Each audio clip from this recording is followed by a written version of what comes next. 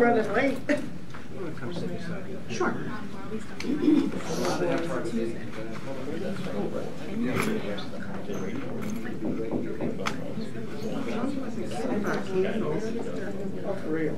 Yeah.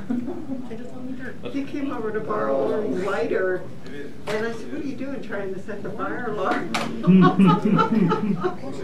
He goes, "I'm lighting some candles." He goes, "I hope you don't set it off." I was like, "What?"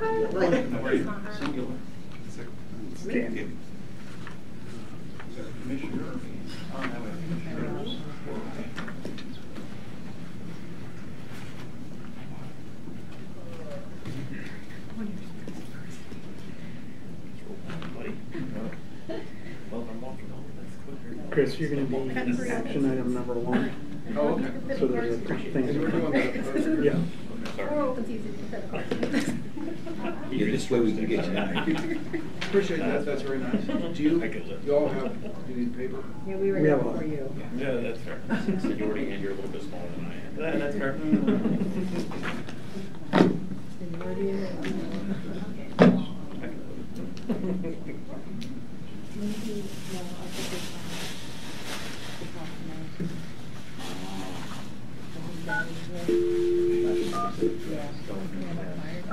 Yes.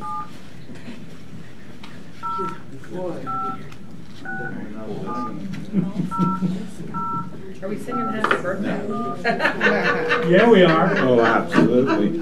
Part of Scotica. Yeah. That's great. Who do we have on the line? You got a couple more days left. No, it goes from the 1st to the 7th. Oh, okay. Yeah. That's a joke in my house. We have fun with it. My daughter rolls her eyes every year. Oh, geez. We gotta go through a week of this. But that's great. Beth knows.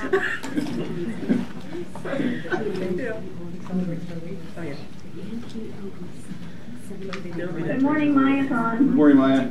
Morning.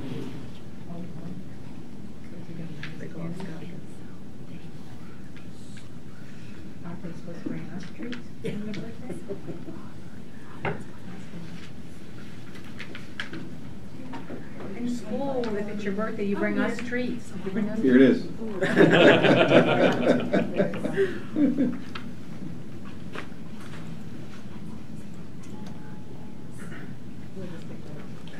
How'd you know it was my birthday? Every day's your birthday. Oh.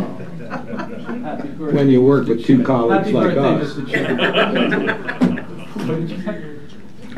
No, it's not my birthday. Today's the last day of Scout. That was a little surprise. Yeah. Thank you. I thought it goes all week. Yeah. Well, no, it starts from the 1st to the 7th. Okay, we live? We are. Okay. Good morning, everyone. We ask you to please rise for the opening prayer and pledge allegiance before we commence our meeting. Dear Heavenly Father, we thank you for this day of life and acknowledge our dependence upon you. Lord, we pray this morning for our residents in Lairdsville. Last Thursday was described as the sound of a freight train ripped through their tiny village.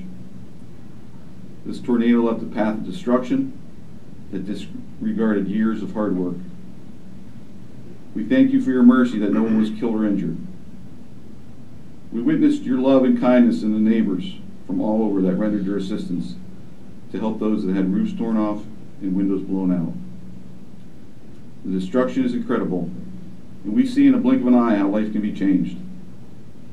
But we also see the goodness in man helping each other.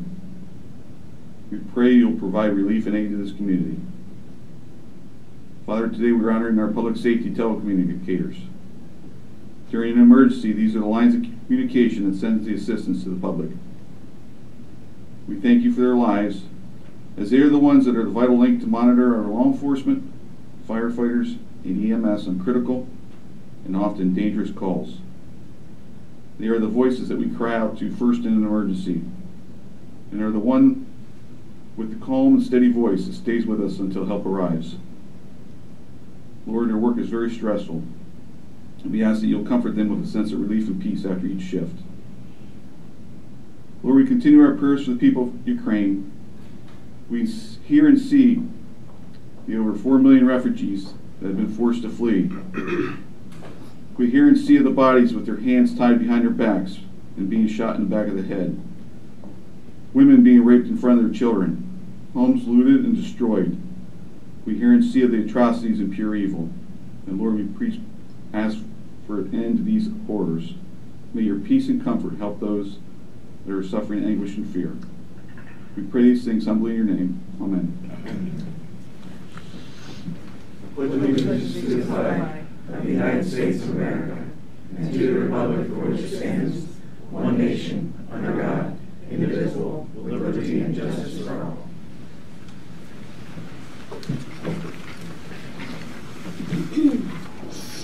Good morning. At this time, we'll convene the Commissioners' Public Meeting and ask for approval of the minutes of the previous meeting. I'll move to approve. I'll second. All in favor, say aye. Aye. So carried. And at this time, I'll public comment on the agenda items only. Okay, hearing none. We have some proclamations this morning. First would be for the Pennsylvania 811 Safe Digging Month. Okay. Commissioner Starr. Whereas the month of April 2022 recognized as Pennsylvania 811 Safe Digging Month, and the initiative sponsored by the Pennsylvania 811, a utility notification information center celebrating its 50th year of continuous service in the Commonwealth of Pennsylvania.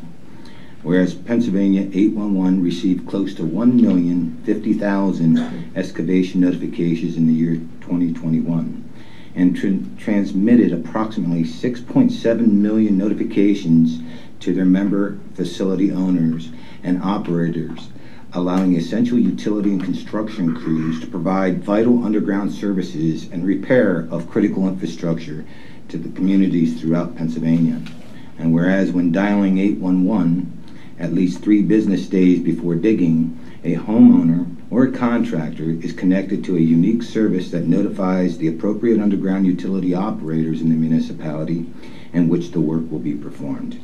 And whereas, by notifying 811 of their intent to dig, the homeowner or contractor is knowingly helping to protect the underground utilities, themselves, the work crews, and their neighbors from any unsafe digging practices within their communities. Whereas upon receiving the notification from Pennsylvania 811, the facility owners and operators dispersed to the said work site to mark the approximate location of their underground utilities with flags, paint, or both to establish an 18-inch tolerance zone of the outside wall or edge of their line of facility. And now therefore be it resolved that the County of Lycoming, Pennsylvania, in support of the Pennsylvania Underground Utility Line Protection Law, PA Act 287 of 1974, as amended, we do hereby proclaim April 2022 as Pennsylvania's 811 Safe Digging Month, and encourage all Pennsylvanians to visit the Pennsylvania 811 website at www.pa1call.org for information about digging safely. I don't believe there are any representatives here, but I can tell you how important this is, being in the construction field. And we made a mistake ourselves when we were doing a job. Not that we did it intentionally, but we had called them out, and there was somebody that put a line in that never notified any utilities. And when we dug alongside the house and there was a trench, we hit one of the water lines. And, you know, it comes out very quick. And we didn't know exactly what to do. And when we called for help, they said, well, you guys must be rookies digging. Just crimp the copper. It will bend easily, you know, and it stopped the water, at least for them. But it could have easily been a gas line. So when you're doing work outside in your own properties, you know, and you're digging a trench to go out to a garage that you're going to put up, let the utility companies know it, because inevitably somebody's going to come around and dig that land up sooner or later and can cause serious harm. So, you know. Good point. We want to thank you for their 50 years of continuous service, and at the same time, it's easy to make the call and have them come out check things, because just for the safety of your family and your neighbors, because we don't want to ever have tragedy happen in our county when it could be averted with a simple phone call, and they're glad to come out and check. And I'll be glad to tell you exactly where to stay away from. And I think it's the law, right? Yeah. I mean, I think we have a legal obligation to do that also, Yeah. so. You know, I'd say, speaking from experience, you should call 811 for each project that you're doing. Don't just rely on your memory of the last time you dug, because if you don't have a call that's current, and you hit something, then it's on you. Right, that's a good point. Okay, next proclamation would be National Public Safety Telecommunicators Week. And, from April 10th through April 16th, it's National Public Safety Telecommunicators Week, whereas emergencies can occur at any time. They require police, fire, or emergency medical services. Whereas when an emergency occurs, the prompt response of police, firefighters, and EMS personnel is critical to the protection of life and preservation of property. Whereas the safety of our emergency service providers is dependent upon the quality and accuracy of information obtained from citizens through telephone, the Lycoming County Communications Center, and the Pennsylvania State Police and Universal Barracks. Whereas public safety telecommunicators are the first and most critical contact our citizens have with their emergency services. Whereas public safety telecommunicators are the single vital link for our emergency services providers by monitoring their activities by radio, providing them information, and ensuring their safety. And whereas public safety telecommunicators in Lycoming County have contributed substantially to the apprehension of criminals, suppression of fires, and treatment of patients. And whereas telecommunicators exhibit compassion, understanding, professionalism during the performance of their job in the past year. Therefore, be resolved that the Lycoming County Commissioners declare the week of April 10th through April 16th, 2022 to be the National Telecommunications Week in Lycoming County in honor of men and women whose diligence and professionalism keep our county and its citizens safe. Signed this 7th day of April, 2022. Lycoming County Commissioners Scott Mesker, Chairman, Tony R. Massar, Vice Chairman, and Richard Mirabito, Secretary. And Beth from EMS, would you like to come up and tell us a few great things that have happened, especially in the last year, and all the hard work of your staff? Good morning. Morning, Commissioners. I'm Beth, the Communications Manager. I want to read a poem here, author unknown. It's called Who Am I? And it just tells you, this speaks mostly of the calls that the type of calls that they handle. I'm the voice that calms the mother breathing life into her infant son. I am the invisible hand that holds and comforts the elderly man who woke up and found his wife of 50 years had passed away during the night. I am the friend who talks the disgruntled teenager out of ending their own life. I sent help when you had your first automobile accident.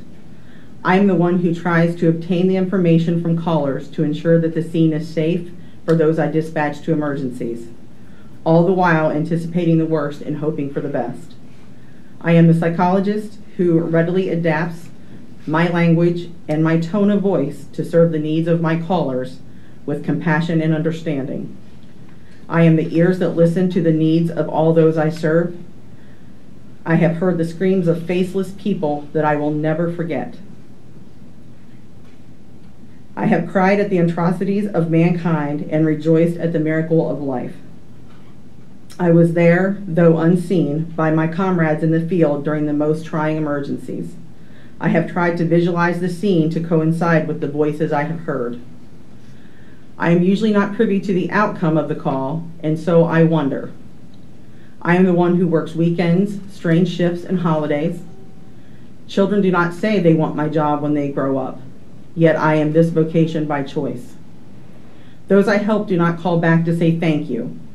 Still, there is comfort in the challenge, integrity, and the purpose of my employment. I am thankful to provide such a meaningful service. I am a mother, father, sister, brother, son, or daughter.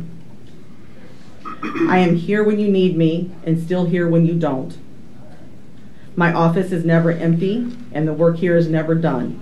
I am always on call. The training is strenuous, demanding, and endless. No 2 days of work are ever the same. Who am I? I am an emergency dispatcher, and I am proud. That pretty much covers what our folks do. And there's a specific point that I want to make on this. Next week is the APCO, which is Association of Public Safety Communications Officers. And it is a conference that is occurring in Lancaster, Pennsylvania next week. And I am going to toot the horn of one of our telecommunicators. He is being given the award for Telecommunicator of the Year for the state for assisting with delivery of twins at 26 weeks during the snowstorm that we had in January, and it was in Sullivan County. Not only did he assist in delivering twins at 26 weeks, it was the mother herself he assisted, and the first baby was born in the amniotic sac. He had to assist her in breaking the sac and getting the baby born. And the second baby was born breech, and he also had to assist her through that. Warming them, making sure that they're breathing okay in the 26, 27 minutes it took the ambulance to get on the scene. So Clint Frackman is one of our telecommunicators. 4 years maybe, Clint has on 3 or 4 years. We're very fortunate to have him on the midnight shift, and she was very fortunate to have him answer the phone the night that she called. And we're very proud of him for winning Telecommunicator of the Year for APCO for this year. So he'll be presented with that award in Lancaster next week at the APCO conference. Our current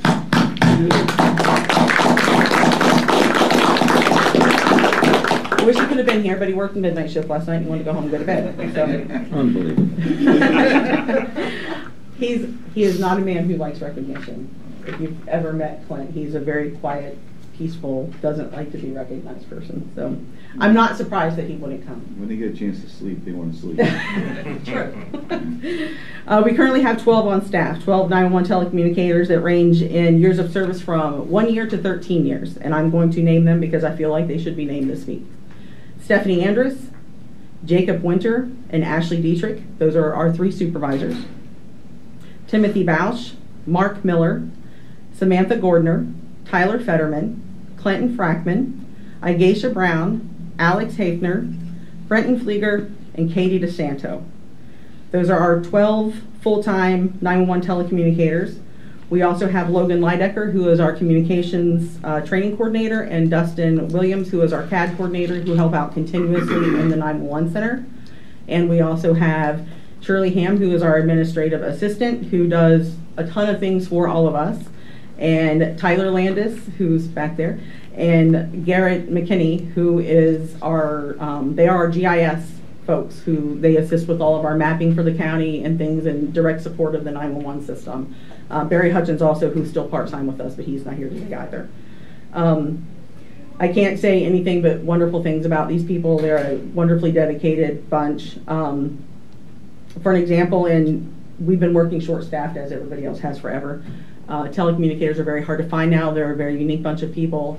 When I came into this job 22 years ago, you had to fight to get a position. The world has changed. It's not that way anymore. It's the same way 20 years ago as a police officer. You had to fight to get a position as a police officer. That doesn't happen anymore either. In 2021, this group covered 5,553 and a half hours of overtime, using 73 and a half hours of unscheduled leave for the year of 2021.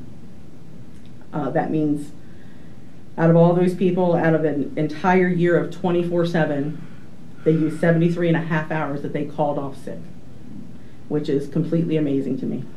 The first quarter of this year, 2022, they've already covered 1,165 hours of overtime, 45 hours of unscheduled leave, and 28 of that was one employee who had COVID and who was very sick and was off for over a week. Dedication is something that I can't say enough about these people. They come to work. If it's storming, they come in. If the pager goes off, they come in. They don't ever stop. They never say it's not my problem. They're always there.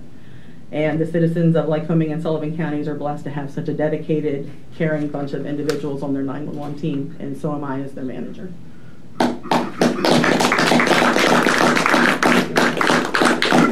Hutch, would you like to come up to anything? No, Beth covered it. I can't. Thank you. You know, 911, we have to make sure the phones are answered.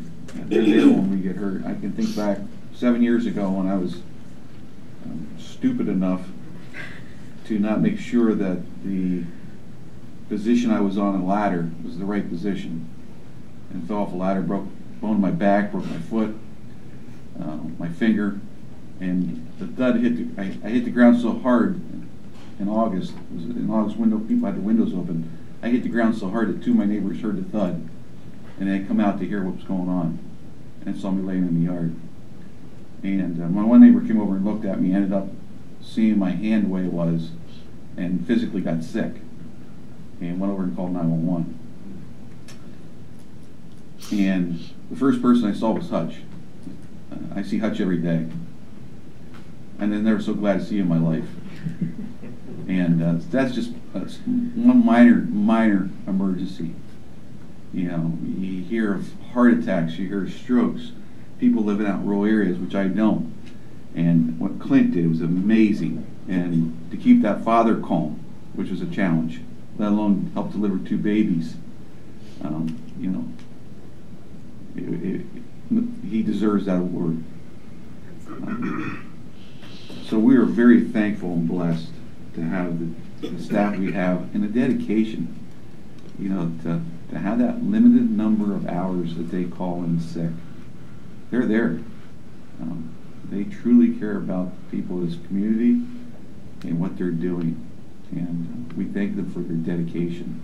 And we're blessed to have them in our county. We thank you for what you do. Commissioners? I think it's worth restating that we are very grateful. You know, when you talk about 73 hours unscheduled and being so tight with and understaffed, it was amazing. I do want to add that, you know, there are everyone's positions here in the county are very important, but there are some, and even our positions are sometimes very stressful. But when you take a look at what our operators, 911 operators and telecommunicators do, and now there's going to be cameras coming on board, and they're going to be able to see the scene and be right in the midst of the action. We're concerned about that, very concerned. It's kind of like when you look at the coroner's office and some of the scenes that they go out to. I don't know how they do it.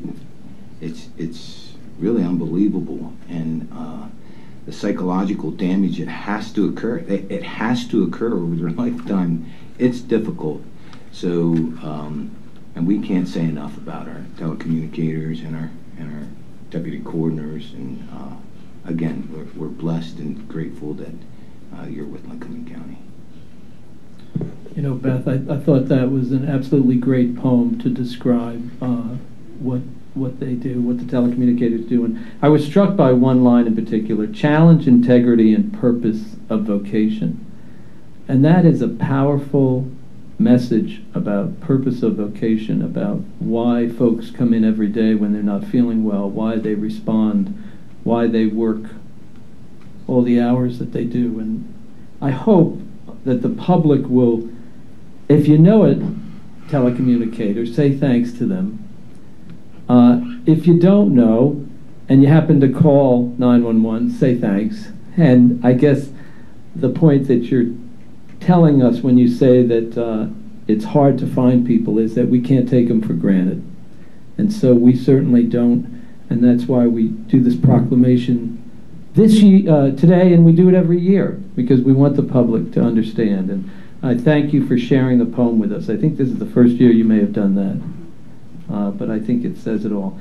And to Clint, you know, well-deserved statewide award, something that we as a community should be proud of, that from a community of 113,000 people and 13 on staff or so emerges the person who takes the state award for that position. And that says a lot about him as a person and his integrity and his challenges and his purpose of vocation.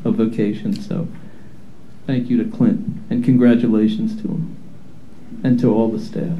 And Beth, on behalf of the law enforcement people and the other EMS workers, the firefighters that are on the calls, I was out on those calls for 30 years, and the radio system that invested a great deal in is vital I have been in parts of this county that you're in the back hills. That is your lifeline. That radio, once you get out of that car, you have your partner and you have that portable. And God forbid if something breaks out, that portable is your lifeline to get you the help that you need. We saw it happen with a trooper that was fired upon, or marshals that were fired upon in our sheriff's office, where they couldn't get the service they needed. And one of the marshals had to run down the road a half a mile till she got service to call in a shooting. And so it's vital that those radios work, because they are the lifelines. So everybody goes home at night safely. And there was times where we were out on calls, I was worried because we didn't know whether that portable was going to work in that area because it was so rural. And thank God it did. So thank you on behalf of those individuals, as I experienced that for 30 years, making sure that you were on the other end and your staff was on the other end to answer us. And always check on us, because there was times we get, the status checks are so important to make sure that we're safe. We'd like to get a photo with you and your staff. If they come up, please.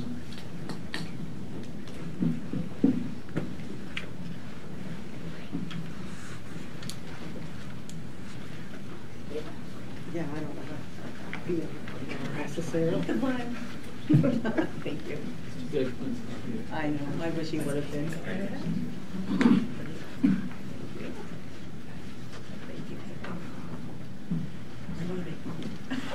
Hutch, you can come up with us. Oh, you guys are good.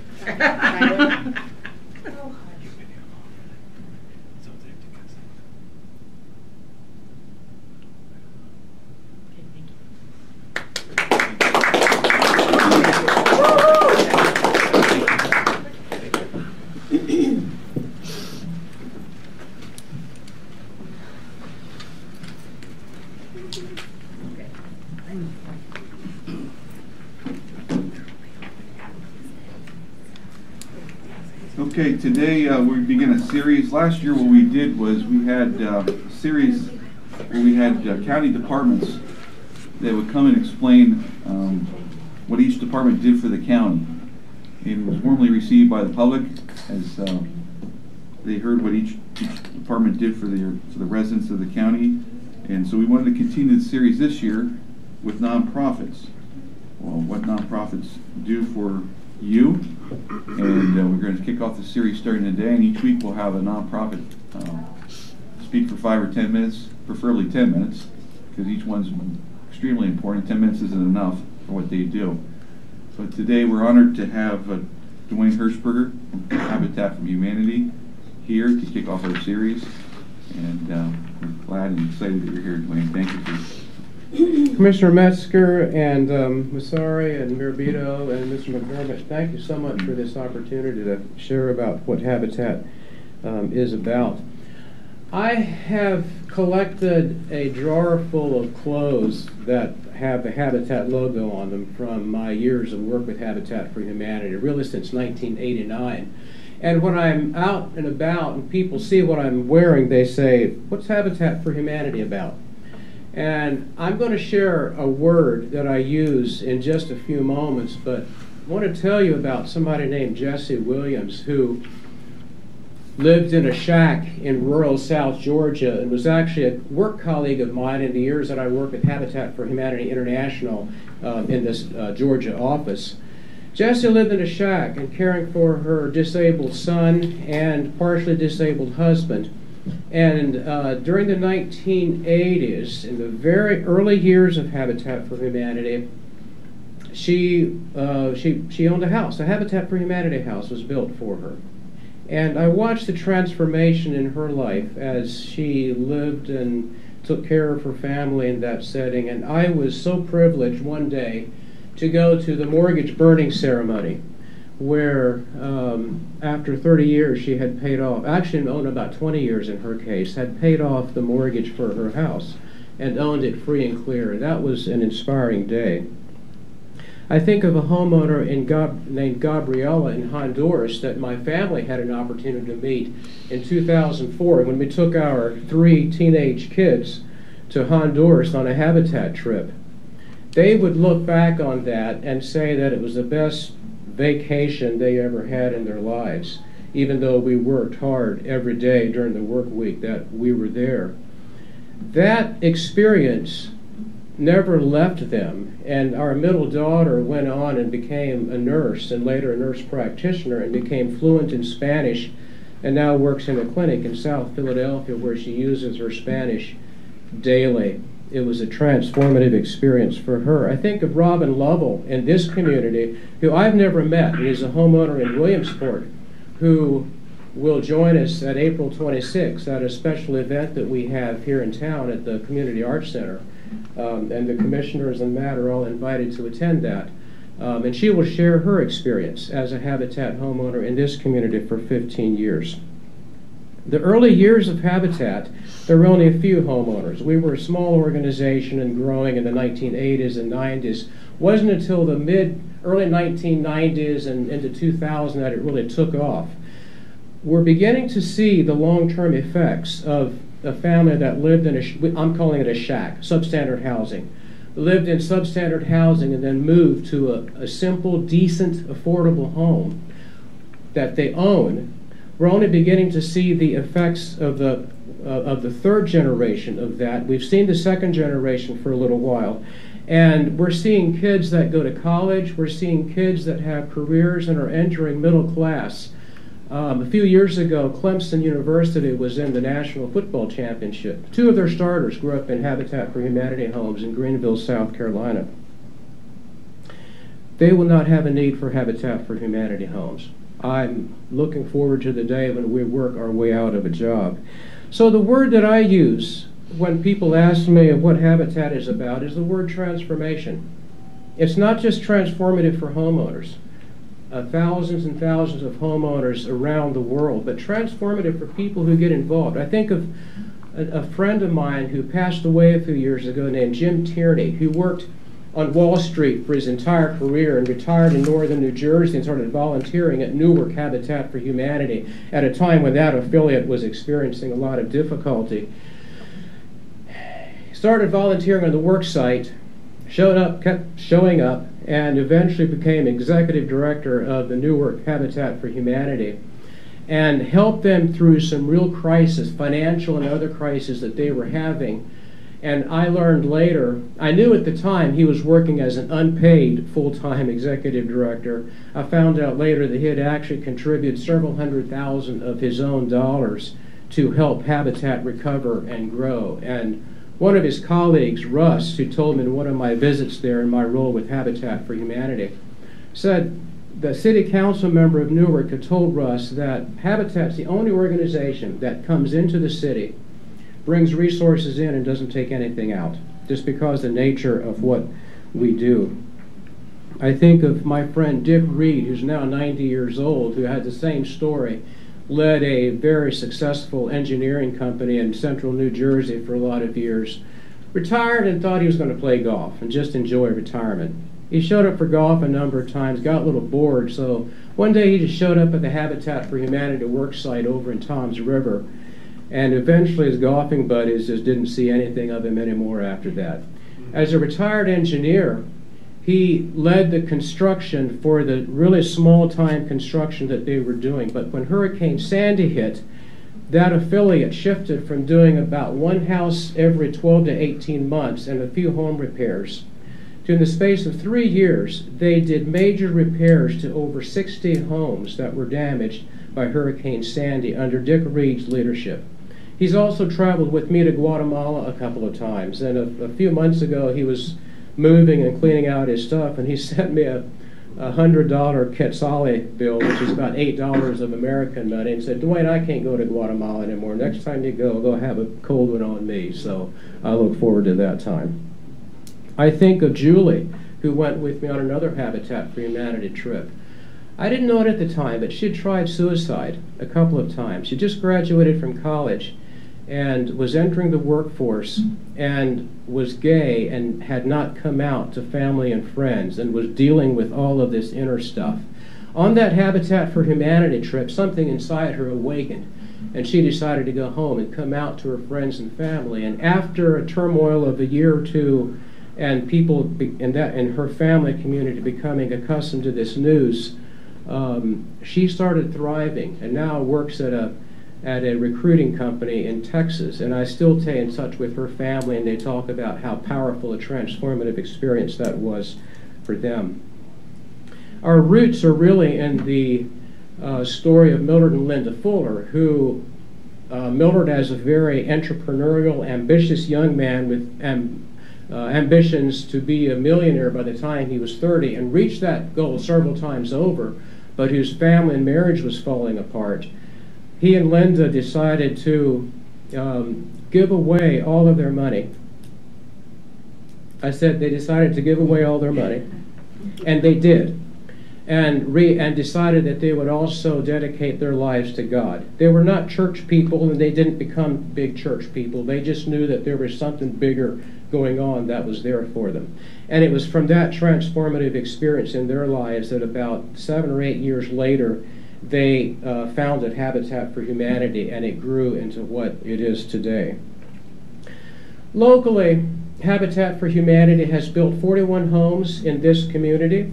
Most of them in Williamsport, a few of them in some of the outlying areas.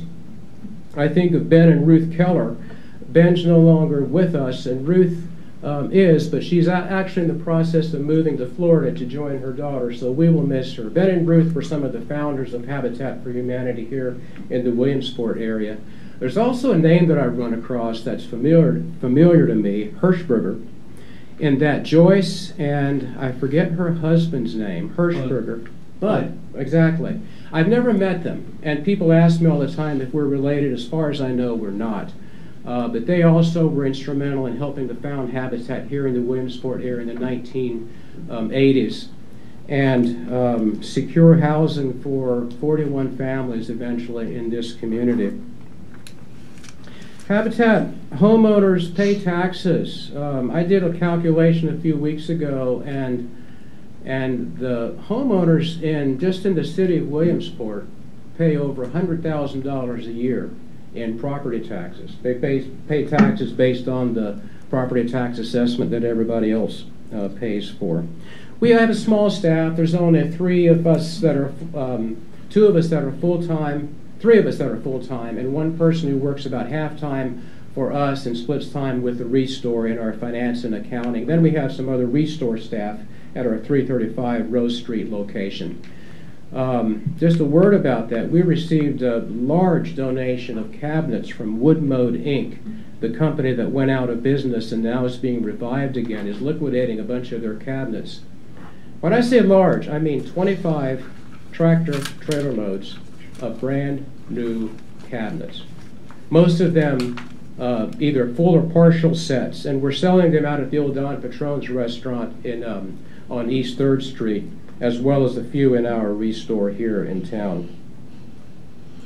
My own story is that I worked with International for a lot of Habitat International for many years. Came to Williamsport last June thinking I was only going to be here for 6 or 9 months as an interim executive director, because I'm sort of semi-retired in my other life. But in getting to know our board of directors, getting to know our staff, getting to know the local people who are so supportive of Habitat, I thought I can't just set us up to build a couple of houses in Williamsport, some houses in Southside. We're starting a home preservation project that actually just rolling out this week. We're getting all this stuff going. I can't just set this up and then let somebody else have all the fun. So I've talked with our board of directors, and I plan to stay around for another 5 or 6 years until I'm going to try fully retiring again, although I don't know how well that's going to go. I'm going to wrap this up with one more story. Viola Liuzzo. If you do any research, you will discover that she was born in Pennsylvania in the mid-1920s, moved to Chattanooga, Tennessee as a child and grew up, wound up living in Detroit, Michigan, became very active in the civil rights movement in the 1960s, and went to southern Alabama to help with voting registration, and wound up actually working in the planning and logistics for the second Selma March, from Selma to Birmingham March, that where Martin Luther King was leading, that was actually successful. The first one, you may recall, they got beaten back by Bull O'Connor's dogs and the sheriff's department that was working there at the time. The second one was successful. She was planning logistics for that, and one night in 1965, I believe, she was driving 3 black men back to the airport as a white woman. They stopped at a gas station to fill up with gas. A car pulled up beside him with 3 known Ku Klux Klan members and one person who the Klan thought was another Klan member, actually was an FBI informant, opened fire, and Viola Liuzzo was killed. That's what you will read if you read any account of Viola Liuzzo's life. Here's what you won't read, is that the next day, 2 lawyers in Birmingham, Alabama, looked at each other. They had gotten very, very wealthy, had gone to law school together, went to college together, and started a law practice together, and were making a lot of money, mostly by defending Ku Klux Klan members who had committed violence against black people. All you needed to do at that time was find a white jury and present a little bit of evidence, and no white jury is going to convict another white person of any crime against a black person. But they made a ton of money mostly doing that. These 2 lawyers looked at each other and said, you know what? We're on the wrong side of history in this thing. And those 2 lawyers changed the whole direction of their lives. One of those lawyers was named Morris Dees, who went on to found the Southern Poverty Law Center. I get emotional talking about this. The other lawyer was Mildred Fuller, who went on to found Habitat for Humanity. And the transformation that takes place when we do the stuff that we're just supposed to do can be very powerful.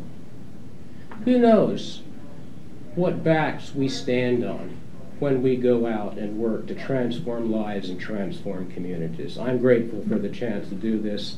I find joy in it every day. Thank you. Thank you. My timer says 14 minutes. I'm sorry. But are there any questions that any of you have before I sit down? Well, let me ask you.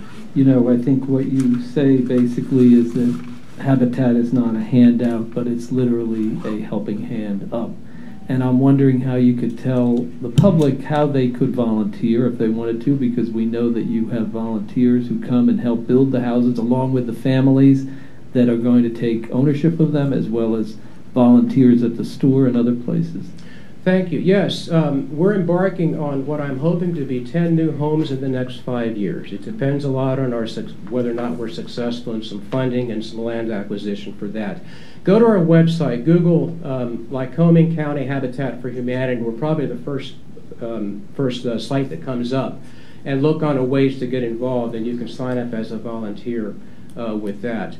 Our homeowners pay a mortgage on their house, and we hold a mortgage. It's filed with the county. It's a legally held mortgage, and also contribute 250 hours of working on their own home per adult. Thank you. Thank you. Thank you. Anyone else? Thank you. Appreciate you being here.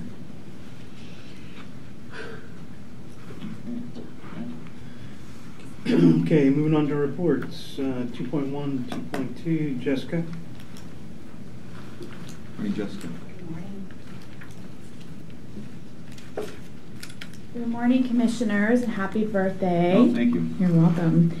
I am here to present the personnel actions report for the month of March. I'm not really sure if I spoke at this venue about the change in process with this, but I just wanted to take a second to do that. We used to, prior to me starting, report on personnel action changes every week. And that was a little cumbersome for our team and sometimes held up the process. So in efforts to get our employees started as quickly as possible to support the functions and mission of the county, we're going to start reporting on that on a monthly basis. And we have been doing that this year so far, but I wanted to take the time to explain that here in this venue. So I have the monthly report for March here. We had changes personnel actions for the Chief Assessor, Director of Tax Claim Bureau. There's a couple corrections officers, a clerk position, a custodial worker, a maintenance position, 2 general accountants, a deputy director of HR, and a technology specialist. So I have this report sitting on the back table for anybody that would be interested in seeing it. Okay, thank you. Any questions? Have a motion? I'll move to approve the personal actions for the month of March. Second. All in favor, say aye. Aye. Aye. You know, Jessica, I'm looking at it. Where is that personnel action report? We were looking at the assessment. I think you and I were looking at the assessment. I don't believe we have a copy of that. Oh. I don't have a copy. So, Yeah, I'd like to see. Let me go grab a couple. So one thing I may see if we can do in HR is find the way that they presented it in the past. I think it was easy to follow because I think I looked at the January one. Thank you. Thank you. Let me just see here. Yeah. Okay. Well, anyway, I move to approve. We can talk about this. A second. And did you want me to do that? Yeah, all in favor, say aye. Aye. Aye. Great. So carried. Thank you. Then we have, Yep, so I also have a TDA action. We are doing some restructuring within our RMS department, and we are moving all of our support staff, the maintenance staff, under the support department. So currently we have a recycling maintenance technician that's falling under the recycling department, and we are going to just move that position under the support department. So no changes in title, no changes in pay or status, simply just moving the position under a different department within RMS. okay. Motion. I'll move to approve. I'll second. All in favor, say aye. Aye. Thank you. Okay, thank you, Jess. Thank you, Jess. 2.3, Brandy, accounts payable. One second here, I'm losing my insulin pump off my pants. They're a little slippery and it doesn't want to stay on today. That's about the 5th time it's come off. Take your time. Good morning, Commissioners. Morning. I'm here to get ratification for the invoices due through April 13th, 2022 that were paid on April 6th, 2022. The amount actually went down by $56.16. We found a duplicate invoice when we put the check run together. So the total was actually $1,493,297.47.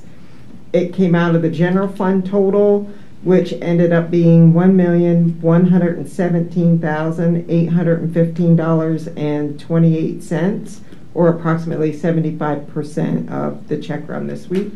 Grants and other sources were $276.67, and RMS's total was $97,195.52 this week.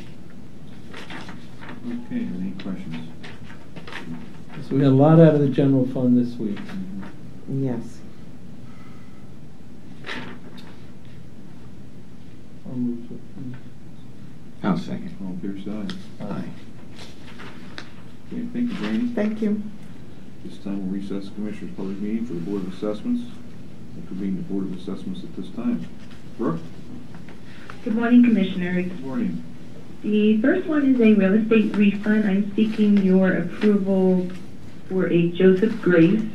The land was split off in 2012 except for the residual of 4.26 acres, but the acreage was not changed to reflect that back in 2012. The refund amount is $1,002.77. Okay. I have a motion. I'll move to approve. I'll second. All in favor, say aye. Aye. Commissioner? Aye. Aye. So carried, thank you. The next item I'm seeking approval on is the list of real estate exonerations. These reflect back to the 2022 county billing. You should have that list in front of you. Yes, we do.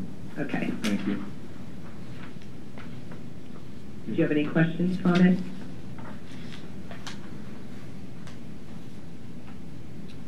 I do not. Commissioners? No, I think they were all pretty typical, right? Brooke? Yes, pretty much. It's just because our cutoff is in January for the county billing, so work piles up until I open the system back up.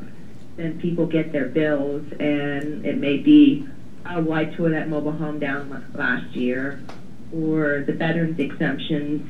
People don't realize we need that letter showing that they're exempt. Right. Okay, can I have a motion? I'll move to approve. A second. All fair side? Aye, so carried. Thank you, Brooke. Thank you, Commissioners. At this time, we will adjourn the Board of Assessments and reconvene the Commissioners' public meeting at this time. And we'll move on to action items. 4.1, Chris Brewer will be voting to approve ordinance 2022-01 for incurring the non-electoral debt by the issuance of general obligation bonds. Morning, Chris. Commissioners, good morning to you. Good to see you all. The document I have before you, an ordinance that our office prepared as bond counsel, is to authorize a set of bonds for refunding purposes. And I think the good news is that we are taking all the actions that are appropriate in a good order and a good pace to prepare you once again for a refinancing opportunity. As you know, Joe Muscatello from Benning & Scattergood, your investment banker, is always monitoring this carefully. And you have two issues, the 2012 B series and the 2014 bonds, that come up to what we call a call date, a redemption date, when you could call them in from investors later on this summer. So under federal law, we're allowed to get this transaction underway, and with the hope and crossing our fingers that we might be able to get bonds issued as far in advance as 90 days of that call date, maximizing all the opportunities. So this ordinance would put a few other steps in motion. As you know, you've already gone through some processes with the rating agency to get your credit reviewed. An official statement's been prepared and could go out to investors. This document, if you adopt it, will authorize the debt, but the debt is just for refunding purposes, and it's only going to be issued if you can achieve a $200,000 minimum savings. No extension of term, nothing else is to be achieved here other than trying to save the taxpayers money. And yet, if you take this action today, it lets us check the box for one more item in the process, but we will not be filing with Harrisburg and not selling bonds until we can see the market come around to where we want it to be. At the moment, we are chasing that market a bit. When we first started this, of course, rates were much more attractive at the very beginning of 2022 than they are at this moment. But there is no fee from my firm as your bond counsel, no fee from Benning & Scattergood until we can get to a point in time when we can see the market cooperate with us and get the goals and savings you want. Even if we get that $200,000, the document, while it authorizes the chair to sign a contract for selling the bonds, it's going to be a communication process. We're not going to want to do this until you all are comfortable that we've got the best we can hope to get. So I wish I could tell you that rates were cooperating as they had been for so many years here of late. We've had such a great low interest rate market that we've enjoyed. My mom would say we're a bit spoiled, and she would be right about that on so many fronts for me. But she would say what? That I'm spoiled. Oh. That we're collectively spoiled. We've had such good interest rates. But again, all we're doing is trying to set you in place so that if opportunity presents itself, then we can take advantage of it. A wiser man than me said that good luck resides at the crossroads of opportunity and preparation. And so we're on the preparation side of the road right now. Yes, sir. This would not extend the date at all. Yeah, we're not extending any debt. We're not maneuvering any debt. We're just trying to get you lower interest rates if the market will afford those to us. And Chris, I want to thank you for everything that you do for the county as well. Joe Muscatello has been there ever since I've been here and long before I was. These are individuals, as we do perform our duties as county commissioners, we're not always looking at our bonds. We're not, we're looking at providing services to our constituents and the fiscal fiduciary responsibility to the taxpayers. What's amazing is that the opportunities that arise in refinancing, and this one would be one of our smaller opportunities, but nonetheless, if we can get that $200,000 to $400,000. It's something that we charge you, and we have confidence in you to be notifying us. And without fail, your company as well as Joe's been awesome. Well, I appreciate that, but the plaudits go around the whole team. We can point out things to you and advise you of things, but you as commissioners, your administration have always been looking ahead and keeping an eye on things as well, and always quick to do the things that you need to do on this side of the table as well, on your side of the table as well. We do have some clients who, yeah, we're busy right now, get back to me later, and that's not the proactivity that any of us need. You're right, we have been able of late to do better with some of your transactions because they were larger sizes and a great market, but that's not to say that every dollar isn't an important dollar, so that's the goal here. Just so the public understands that, you know, the money that we've saved has always been net of fees. So when Chris says that, you know, we're looking to save $200,000 to $400,000, that's after all the fees have been paid. So it's pure cash. And I think since I've been here, we've saved over $1 million in refinancing. We had one, even more than that. Do you remember, Chris, exactly? I don't have that number. But maybe $1.5 million, which is, and we do appreciate both you and Joe and the work you do, as well as the Budget and Finance Office for staying on top of keeping our books in order, so that when we go to do this, we have everything that we need. You know, one of the things that came out of this Rating, go ahead. Is the rating, right? So the three of us, along with Joe and Chris, get on a call, and Brandy from our Budget and Finance, who provides very, very important help to us in letting the rating agency, which is Standard & Poor's, know where we stand in terms of how much debt we carry, what is our revenue like, what is our ability to raise taxes, you know, et cetera. And we got a very good rating back. They look at the community, what's happening in the community. Is there job growth that's going to contribute to tax revenue coming in? Is there population growth? We've had our struggles, and yet at the same time, we got a very good rating in this last one. I think it was a AA, right?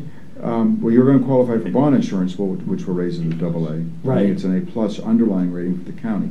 And to your point, and the reason that the pats on the back go around the whole group is some of the statistics and information the rating agencies look at, you don't have a whole lot of control over. You are situated where you are in your community. But it's the management and the proactivity and the preparation for troubles, as much as, you know, looking for the good things that occur. That's what helps to seal the deal with rating agencies, and so you guys score high on all of that. Thank you very much. And I think that's a good point, Commissioner. You talk about the ratings, and I've been in a number of them now. They always feel that we do a great job in preparing for the rating, but they've said to us on a number of occasions, your population isn't there to increase your rating. And we just had a chamber update. It's amazing the amount of companies that are looking to expand or come into Lycoming County. It's really great. It's great news. And we could have over 1,000 jobs coming into our area here in the next couple of years. But no matter how many jobs we can create, we need the population growth. And hopefully we can attract these newcomers into our community. You know, when we talk to our, especially people that moved into our community, they love it. They think it's a great quality of life, and we have phenomenal people, people that will say hello to you on the streets. And they're not, a lot of people aren't used to that. So let's keep pushing for not only jobs, but to create an environment where we can get people moved into our community and increase those bond ratings. Absolutely. And you know, just a shout out to the families out there, however the family is constituted. We need all of us to recognize that we have to shape the workforce of tomorrow with the young kids today. And whether they're 2 years old or 3 years old, we have to start to pay attention to the things that are going to make them succeed in school. Reading to them when they're young. I hope every family out there, as difficult as it is, finds a way to read to a child at least 20 minutes a night, because that reading to them stimulates the brain and helps them learn to read. And that workforce, Commissioner, we hope people will move here, but we need to prepare that they don't, and we have our own workers, right? That we have our own kids, because there's dignity in people doing a job that has integrity, as you said, Beth, challenge and purpose, right? And so hopefully we can, whether it's Habitat for Humanity or whatever, we can do that. So thank you, Chris, for helping us guide the way here with these bonds, and we hope you can bring us many savings. I can't guarantee anything, but all I can do is try to get you prepared. We'll be calling your mother if you don't. It's a long distance call. Okay.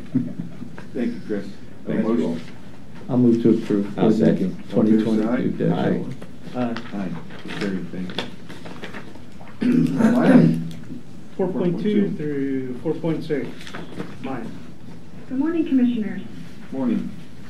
So the first item I have for you is vote to approve agreement with Scotella Psychological Services. This is for forensic and psychological evaluations for courts. It's going to amend the term and also increase the hourly compensation, but not the total overall compensation of $60,000. Okay, and this is a 2022 budgeted item. Have a That motion. I'll move to approve. I'll second. All in favor, say aye. Aye. Aye. So carried. Take care, The Chris. next item I have. Safe trip back. 4.3, it's vote to approve the master self agreement with timekeeping system.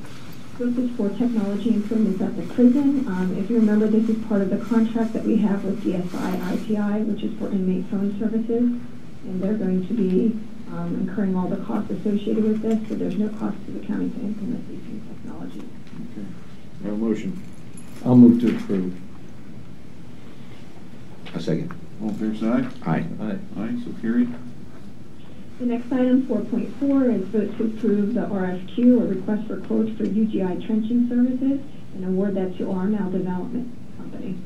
And this is for the gas main extension project located at the landfill. Okay. It's also a 2022 budgeted item. I'll move to approve. I'll second. All in favor, say aye. Aye. Aye. So carried. On the next item, 4.5, it's vote to approve the Community Development Block Grant Program contract with Department of Community and Economic Development. This is our 2021 allocation, and it's in the amount of $607,455. Okay. Have a motion? I'll move to approve. I'll second. Any questions? Hearing none, all in favor, say aye. Aye. Aye. And then my last item, 4.6, vote to award the invitation to bid for food products to Kiko Distributors, Caesars, and Cisco, and this is for the second quarter. Okay, have a motion. I'll move to approve. I'll second. All in favor, say aye. Aye. Aye. So carried. Thank you, Maya. All right, thank you very much, Commissioners. Okay, moving on to 4.7. Kristen McLaughlin, are you on the line? I am, Commissioners. Good morning. Good morning. This is a resolution in regards to your ARPA funding for the revenue loss section of those ARPA fundings up to the amount of $10,000. This is just simply allocating those funds towards that project. Kristen, did you mean 10 million? 10 million. I apologize. There's a big difference there. Big difference, yeah, 10 million. Thank you. Thank you. Okay, any questions on this resolution? Here, I can have a motion. I'll move to approve. I'll second. All in favor, say aye. Aye. Aye. And then, Kristen, you heard about you just heard the vote on the CDBG? I did. I'm glad that came in as fast as it did. Okay, good. And you know that we're having a meeting Tuesday at 6 o'clock with the agricultural community, although we certainly would welcome any member of the public who wants to come. And the focus is on the farming community for the ARP funds. But if you missed a earlier meeting and you want to come and learn about it, please, Tuesday, 6 o'clock in this room. We're talking about that. Oh, yeah. Okay, great. Thank you. Thank you, Kristen. Thank you, Commissioners. Have a good day. You too. Thank you. Brooke, are you still on? Brooke? Good morning again, Commissioners. I'm seeking approval for an agreement with Palmetto Postings. This agreement is for the posting of properties that will go up for tax sale in September. We haven't had a agreement with them since 2013. This agreement would be until the end of December 31st, 2024, with the right to extend the contract up to 2 years. The cost of post is $25 per posting. That fee has not changed at all. And this is a 2022 budgeted item. Okay, great. Have a motion. I'll move to approve. I'll second. All in favor, say aye. Aye. Aye. So carried. Thank you, Brooke. Thank you, Commissioners. 4.9, Pat? Good morning again. Morning, Beth. This is a vote to approve the amendment to the agreement for MCM Consulting Group. This is for the radio project. It says 2022 budget item, but there's no money attached. It's simply the date was expiring, so we needed to extend it to the end of December of this year to complete the project. I'd like to have a motion. I'll move to approve. I'll second. Any questions for Beth? Hearing none. All in favor, say aye. Aye. Aye. So carried. Thank you. Thank you. And lastly, 4.10, Jerry Kennedy. Beth, stick around for cake. Morning, Commissioners. Before you this morning is a contract with Melillo Consulting to upgrade our email services at $19,343. This is a 2022 budgeted item. Okay. Have a motion. I'll move to approve. I'll second. Any questions for Jerry? Hearing none. All in favor, say aye. Aye. Aye. Thank you, Jerry. Yes, we have a meeting next Tuesday. First will be with the early childhood regarding the ARPA funds, and that will be at 2:30. And we've invited the early childhood groups to join us to discuss the ARPA funds. And then that evening we'll be entertaining the agriculture and forestry people throughout our county at 6 o'clock here in this room as we hear their concerns and things they've been experiencing over the last two and a half years, and how ways we could possibly help them through our plans. So we'll look forward to those meetings with those individuals. Again, we invite anyone to attend those meetings, especially on the 6 o'clock one. That's open to the public. You're welcome to join us too. And then as spring is taking place here, you'll see that as you travel around the county, you'll see the fire halls are having fish dinners. They're having many dinners throughout the community. We encourage you. They were hit very, very hard through COVID, and they're trying to recoup a lot of their losses. They all are on shoestring budgets to start with. So if you're out and about and you're hungry and you want to support your local fire company, please stop by for their chicken barbecues, their fish dinners, and they have fantastic food. I've stopped at many of them, and you can't beat the price, you can't beat the food, and at the same time you're helping out your local fire company. So we encourage you to also look at possibly doing that if you wish to. That's all I have. Commissioner Massar, Mayor Beadle. So I saw an article published in the Sun Gazette on April 1st entitled Lycoming County Government Complies with Right to Know Request. The article was about the meeting that was held on March 10th at which the commissioners voted to approve the reorganization of the Information Services Department. Here, you guys can take a copy if you want to follow along. So I was absent from the March 10th meeting due to an illness in my family, and I didn't participate in the meeting. The article reported that the Sun Gazette had filed a right to know request to find out the specific amounts that the commissioners had approved to pay each employee as a result of the reorganization. And then, first of all, although I didn't participate in the meeting, I will apologize to the Sun Gazette and to the public for the fact that a right to know request had to be filed to obtain information that belongs to the public. As the public may notice, about 6 weeks ago we changed the way that we report personnel changes and the salary changes in our agenda. And I want to explain how we arrived at this juncture. The commissioners have been concerned, and by the way, this is my statement, so I don't, but I speak collectively here because this is true. The commissioners have been concerned about morale issues with employees, and in particular dissatisfaction with compensation. So the commissioners believe that some of the morale issues were driven by the publication each week of salaries and changes that resulted from reorganizations, promotions, or other changes in compensation. And after deliberation, we decided to terminate the publication of the wage and salary information each week. We agreed to continue to release at the end of each month a summary of personnel actions with wage and salary changes. And after observing the practice for 6 weeks, I've concluded that the practice is both ineffectual and not consistent with open, transparent government. The reason the practice is ineffectual is that employees still will speak with each other and speculate about the wage and salary changes. Indeed, the lack of specific information simply feeds a rumor mill that has, in my view, worse outcomes. And we've heard from other elected officials that there is this speculation among employees.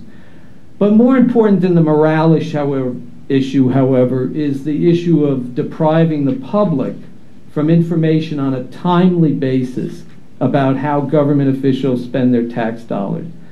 And I believe that we should not deny the intrinsic right of the public to know about expenditures of tax dollars in an attempt to deal with an employee morale issue. The county's policy on information mirrors the state right-to-know law.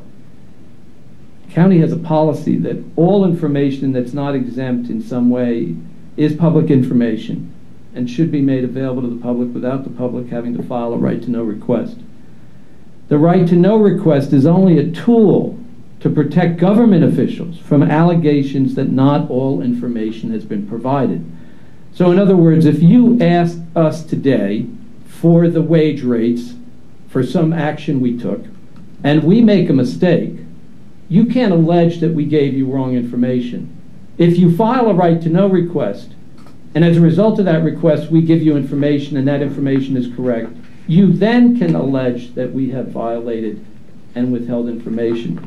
So it's a tool really to make sure that government officials are not called out. The right-to-know request should not be an antecedent action necessary to obtain public information. In other words, the public shouldn't have to jump through hoops to find out how government officials spend their tax dollars.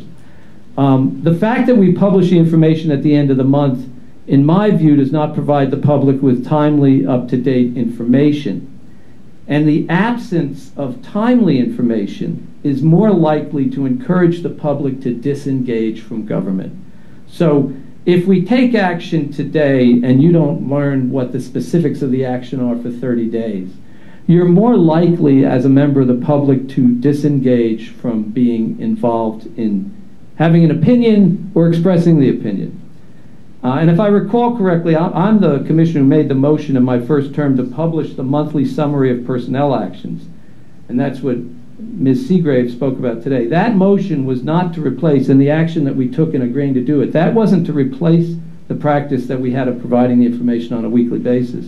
It was simply to provide a summary in one place.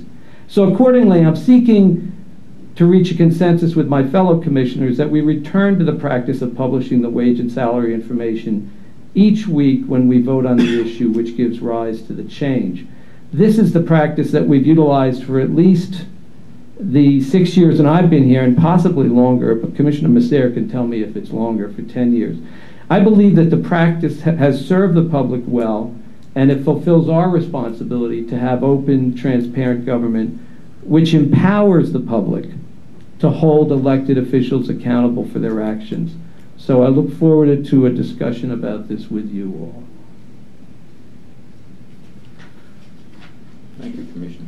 Thank you. Appreciate your opinion. Well, I'll tell you what. Are you guys prone to having a discussion about it? Because if you're not, I'll just make a motion to do it. It's not on the agenda, but... Well, you don't need it to be on the agenda, but do you want to discuss it is what my question is. Well, we should have a discussion. Okay, we have discussed it. You're open to continuing the discussion? Yeah, I am. Okay, great. I think that's good. That's what I think we am. But I also want to state that you were aware of what was taking place, as you have stated, and you agreed to it being once a month. That was when you had agreed to that. Now you want to go back. Yeah, no, what I'm telling you is that 6 weeks ago we had we've had multiple conversations about this issue over the last 2 years. 6 weeks ago we had a conversation, and there was a lot of passion exhibited by my two colleagues about the fact that you thought that we shouldn't. So I said, okay, I will try the way that you're suggesting, which is to leave it off. That was 6 weeks ago. And what I'm suggesting to you is that after looking at it for 6 weeks, and this is what I said in my statement, I've come to the conclusion that it doesn't work. That not only is it not giving the public the information, but it's actually not helping to solve the morale problem. And what I said privately to you all, and I'll say publicly, and I might have said it publicly, I'm not sure, is that, look, we are trying and we are working very hard to try to correct compensation inequities in the county. We have been having the personnel department review what people make relative to other 5th class counties and 4th class and 6th class counties. We've had them look at what they make relative to the private sector. We are having them look at what the job descriptions are today and how it differs from what they actually do. Excuse me, because some of the job descriptions were written 20 years ago. We are doing all these things.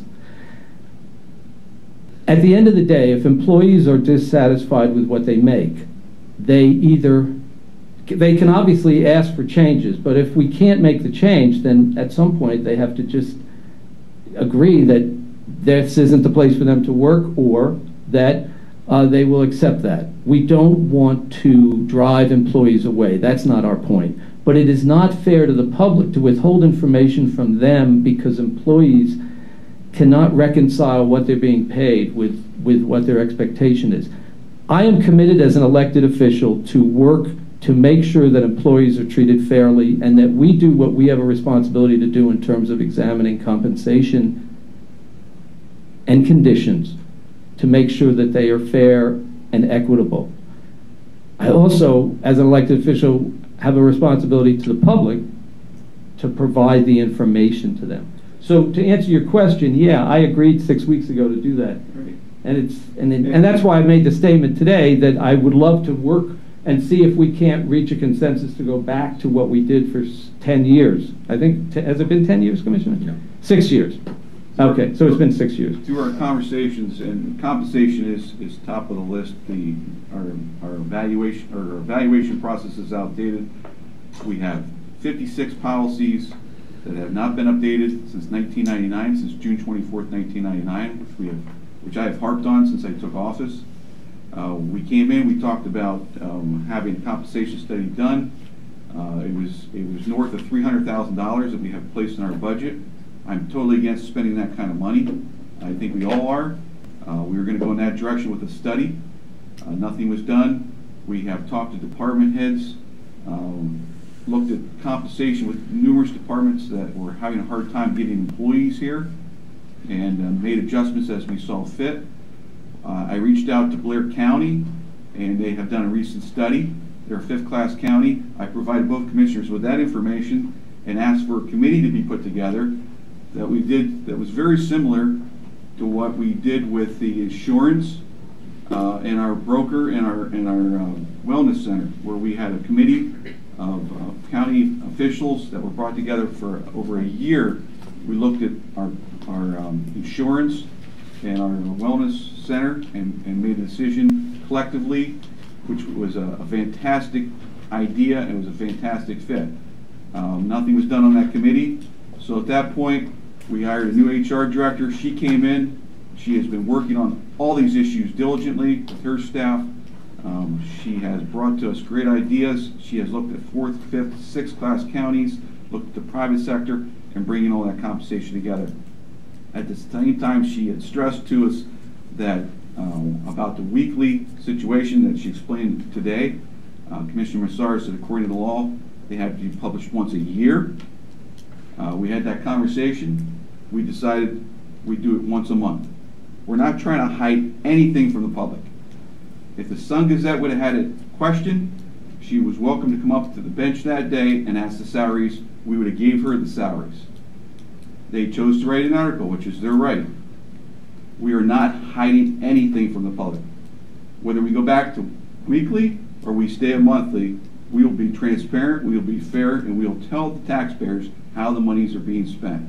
This is an issue that is at everybody's front bumper regarding the compensation. employees want to be compensated fairly. We live in a different era now after COVID, where employees are basically in charge, where they can go and choose where they want for jobs. The salaries are going up everywhere, but we only have so much to work with when it comes to taxpayers' dollars. We can't raise prices, such as a business can, to absorb that cost. We have to live within our means. We have to live within our budget. We will at any time answer questions that have to be answered, and we'll always be transparent. If, like I said, if we go back to weekly or we go to monthly, we're within the confines of the law. We're going to make sure that things are transparent. That is what's been taking place. This is an issue that we need to continue to work on. Our HR department's working on it. We will be transparent when it comes to spending the monies, but at the same time, we have to make sure that the monies are spent wisely, and we have to live within our means. You know, one of the things, fiscally sound. Yeah, one of the things I think is great is that when I pick up the newspaper and read about the school board, I can see right then and there the school board voted to hire this person at this wage and hire this superintendent at this wage and this teacher, etc. And that's what we're talking about. We used to do that in our agenda so that when someone came and picked up the agenda, they could see that we hired the director. You know, and all in favor. No, I'm not saying you're not. I'm fine with this. I'm not saying you're not. I'm not saying you're not. I'm trying to explain why I think this is so important. And so as a taxpayer, I like that. That's why I'm hoping that we can continue to have dialogue on it. That's why I think this is a positive thing. We need to talk about this. It's important they are printed. It's taxpayers' money. Whether it's weekly or monthly, that's the issue. Yeah, and so part of the reason why I think that the reading it in the paper at the time it happens with the school board, or at the time it happens with the county commissioners, or with city council, or whatever, is that it gives the constituent an opportunity to connect an action with what was done. I operate from the philosophy that if I can't explain why I voted for something with a good conscience, then I have no business voting for it. So I don't have a problem if we have to raise the 911 operators with various bonuses or retention to attract them. And I don't have a problem if we have to pay a certain amount of money because I feel that that's what we need to do. I don't want to give too much empowerment to people to think that, you know, the employees have total control over what goes on, because while we are having a hard time recruiting people, we never can just, you know, say that we're not able to find people. We need to become more creative, and one of the great things that our personnel director is doing is putting together various tools for us to use, when I say us, for the county to use in terms of recruiting, and she'll probably bring that up at a meeting next week, and ways to attract people. So I see this as a positive thing. It doesn't have to be something that we are calling each other out about. We try something, maybe it doesn't work the way we thought it was going to work it, and we try to change and move on. I mean, that's how you learn from mistakes and how we grow as elected officials. That's where I'm coming from. And we see this across the state. We were just recently at CCAP. Every county's faced with this. The private sector's faced with this. Trying to locate employees at fair wages. Like I said, we have been working on this diligently. I've talked to numerous commissioners. Like I said, I gave you guys results from Blair County, where what they did, what their study did. I shared that with Jess. She's using a little bit of that as she moves forward. So any way we can bring this information together to work on this issue is helpful. And I think all three of us were a little, you know, the EIP report, what Commissioner Metzger is referring to is the EIP report 3 or 4 years ago said, listen, you know, you need to look at your compensation system. And we went out as a second phase of the EIP to possibly hire a consultant to do that, and we were all a little too much money shocked when we saw the price tag that it came back at. And that's why we've undertaken with HR to you know, try to do this in-house, and it's been successful, and we have to just say to employees that we're continuing to get there. I guarantee you this, even after we go through all these changes and we make all the adjustments and we raise pay and so forth, there are going to be some employees who are going to say, well, wait a second, that's not enough. And to that's where I'm suggesting to you that we can't decide how we drive the train because some folks on the train are not happy with. We have to also remember that our employees are the most important asset we have in the county. Absolutely. And they need to be fairly compensated within our budget, within our means. Absolutely. No, there's no question. And at the same time, we struggle to try to protect our taxpayers, which all three of us are doing. So, yep, absolutely. Anyway, I welcome an opportunity to continue to talk about this. I think we need to try to find a solution. Okay, thank you. Anything else? Okay. Anything from the public? Please. Make sure they saw your hand. Good to see you, Tom. Good seeing you. 13th birthday today? Yeah, that's what I understand. I was going to bring a birthday card with me for some reason. Yeah. That's what my wife told me when I woke up. Tom Adams from Williamsport. Good morning, everyone. Once again, I don't know that people really, I don't necessarily appreciate the work that's done by our public people that work in public service. Because talk about between a rock and a hard place, especially when it comes to compensation. We were just talking about and having that to the public. But sometimes maybe you have the transparency and the law, just my observation, the law says once a year, maybe just do it twice a year. It's not so much in the forefront of people's minds, but it still might be anyway. It's a tough situation. But I was always taught, no matter what you're being paid, you work honestly, you work hard, and just give a full day's work for no matter what you're hired for, what you're paid for. That's how that's one of its founding principles. I mean, you just do it, and if a better opportunity comes along, you take it, but you don't take it begrudgingly. You don't disparage your former employer or anything like that, unless there were some real grievances. But it's honesty that has to carry us through, and honesty and integrity. It's once again. It's easy to get brainwashed, though, isn't it? Where people think, kind of all of a sudden get some information, but it's when information is withheld, it's easy for people to get lost and not really know which direction you're going. Case in point, people think Supreme Courts of the state or the country, they're supreme law of the land. They're not. They're only supreme member of the court system. And they have certain jurisdictions, parameters that they're allowed to govern over. They're not allowed to, like we have here in the state, telling the Senate they can't conduct an investigation on the voting machines. That's not in the jurisdiction of the court. That's not how, we should just have a house of suggestions and then just let the court say, well, no, you can't do it. So why have a constitution? So we've been really off the rails. But I really did want to mention the physical therapy program you have. I think that's great. That's one great thing for people, because it's not the lack of drugs that gets people sick. It's lack of exercise, proper diet, proper sleep. And along those lines, there's a lot of evidence that vaccines in general just aren't the best thing for people. If you look back at history, it's not actually vaccination that probably brought healthier people. It's sanitation, because the sewer systems, the sanitation, even of the hospitals, people live longer. And they decided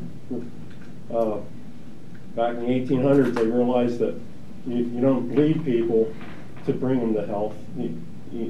That's not how you do it. And the sanitation in the hospitals was horrendous until in the mid-1800s, and people started realizing you're going to be clean going from patient to patient. That's why people are dying left and right in the hospitals. And so it's a lack of information that is destructive.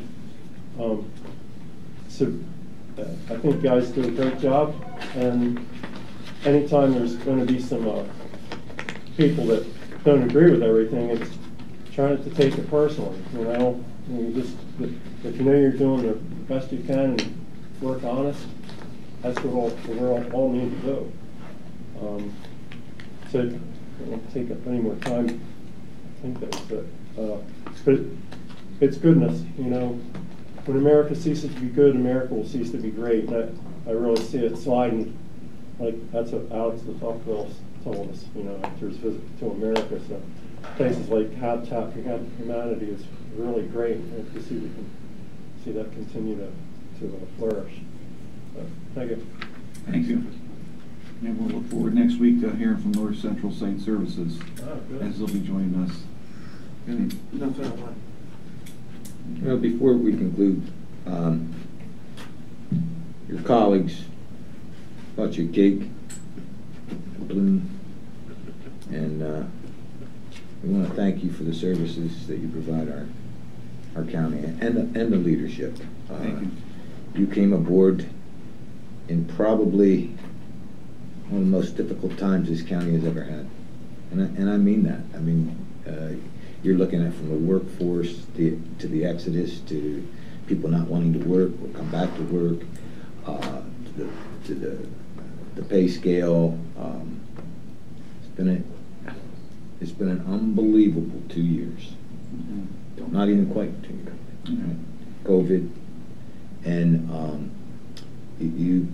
you've shown you have the leadership that's needed, especially at the county level, to carry us through. You know, from all the COVID reports and your prayers. They're awesome. Thank you. And I can't say enough about you. And I think the whole board, we agree. For the most part, we get along. We know we have some difficult decisions, and I think we're pretty much all on the same page. I believe I have you two laughing more than you laughed in the last 6 years. Well, I'm sure of that. Commissioner Messere and I always laugh. Keep things in perspective, but I appreciate the kind words. I have to give my faith in Christ as my foundation. That's what gets me through every day. Family, my parents. I couldn't have had two better parents that instilled in me: treat people the way you want to be treated, and be kind to people, and treat them fairly.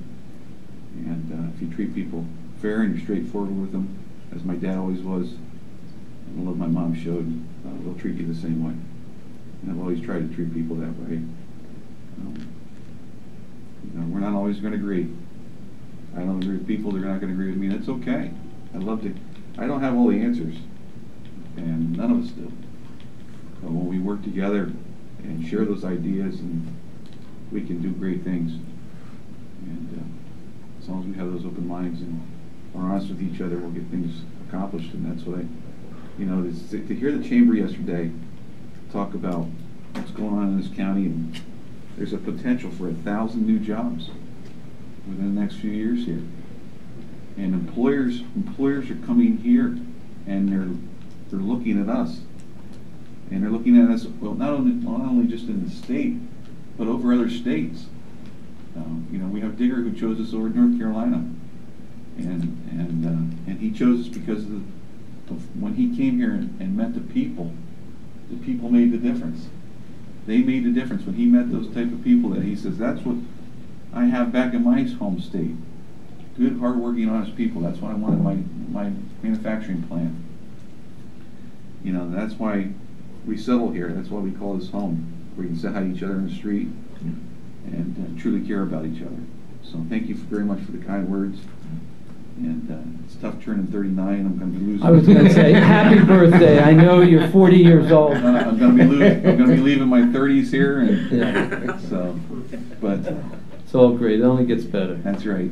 And I've been truly blessed. A wonderful family, wonderful wife, kids, grandkids. Truly, grandkids are the best. They truly are. And so thank you to everybody. Thank you for all the employees out there for what you do each day. You make the county great, not us. You make the county great for what you do each day for your constituents. And I'll keep thanking you till the day I die. So thank you on that. Our meeting's adjourned. Have a great week, and we'll see you next Thursday. Stick around for cake. We would like to have cake. Larry? Cake. Up in our room now. I don't have any cakes here. Mr. Stout. Hey.